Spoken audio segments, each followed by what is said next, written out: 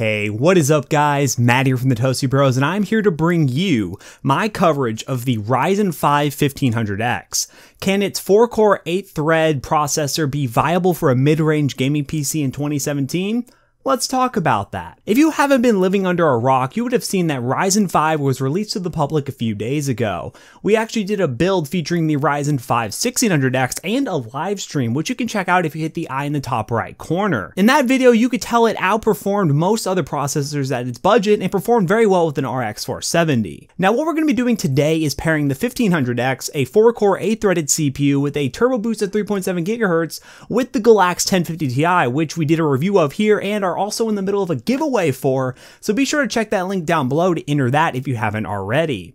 What I plan to do is use the numbers from my review with the 1050 Ti being paired with an i7 5820K at 4 GHz and the same amount of RAM, 16 GB, and just see how close in gaming tests does the Ryzen 5 1500X compete with the X99 counterpart. While I do know that this is no apples to apples comparison and there are a lot of variables at play, I wanted to give you all some idea of what you can expect from a similar rig, which is not too off base from something someone would probably buy themselves with a 1050 Ti and a Ryzen 5 1500X. So let's just not waste any more time. Let's just get right into those benchmarks. I plan on running the numbers for the 1050 Ti and 1500X combo first, and then go over with you some of the comparison numbers between that of the 5820K testing. Also, good news, because this time my capture card decided to play nice today and work, so I knew I loved it for a reason. Let's get into those benchmarks.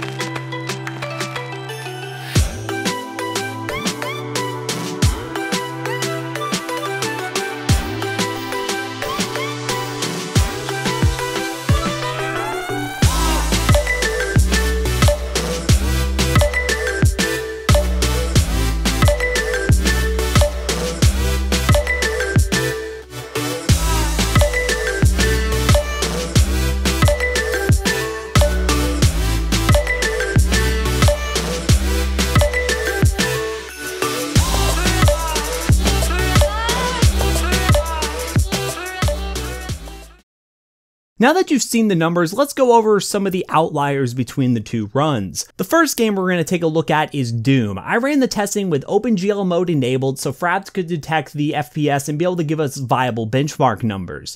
The results on both machines were pretty interesting, but I do have to point out that the 5820K, while it's not designed for gaming tasks, is a much more expensive CPU than the 1500X on the Intel counterpart side, and it kind of shows you what the power is of the 1500X compared to its price. As I was saying, the results are very interesting, with averages roughly the same at 72 on the 5820K and 71 on the 1500X. The minimums are within margin of error running the same tests on both machines, with the 5820K actually losing to the 1500X by only 3 FPS, 58 to 55. The max is where you see the 5820K stretch its legs, with a total of 101 FPS over the 88 on the 1500X. Next game we're going to check is H1Z1, where for both tests we took average of 3 runs falling into the battlefield and then running over and looting some things. It's a not perfect way to replicate a test, but since this title doesn't have a good way of replicating benchmarks, it's the best way we could do it. And in this case, the 1500X actually had higher averages compared to 78 over 68 and minimum 66 over 50, which is very odd and pleasing at the same time. Again, I recommend you take this with a grain of salt because these tests are very hard to replicate, but I just want to throw this game in due to popular demand. Now for The Witcher 3, which actually showed me the results that I was expecting in a title that actually demands the system pretty evenly across the board, where the 5820K takes a hold and wins out in pretty much all departments. The thing to realize here is that I ran this on ultra settings 1080p. The fact that the 1500X even is within margin of this, while I grant you an older $300 plus CPU, really tells the story of the value that the 1500X brings to the table, and having only 4 cores and 8 threads compared to 6 and 12. Now, due to some crossover benchmarking issues, these are the only numbers I could get between the 5820K system and the 1500X, so let's just recap. While the 5820K and 1500X traded blows, I think the Witcher 3 test is the one that tells the clearer picture. The 1500X is a killer CPU. While it may not have the best IPC in the world, and many other reviewers have dove deeper into this than I actually have in the benchmarks here, which I'll leave some links down below to some really awesome channels that can confirm this,